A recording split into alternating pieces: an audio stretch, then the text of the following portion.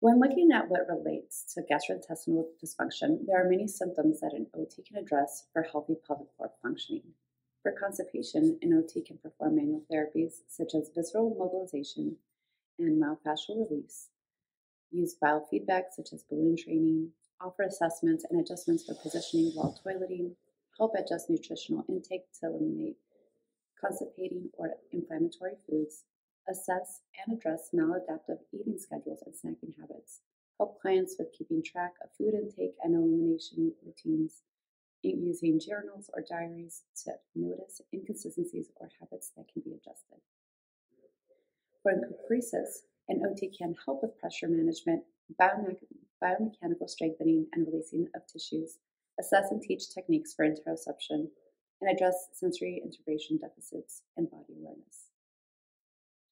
For anxiety management concerning bowel movements and elimination, an OT can provide lifestyle redesign consultation and help with daily bowel habits and modifications, teach exercises and mindfulness techniques such as body scanning,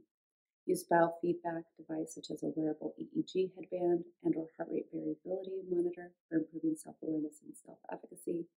teach strategies for nervous system downtraining.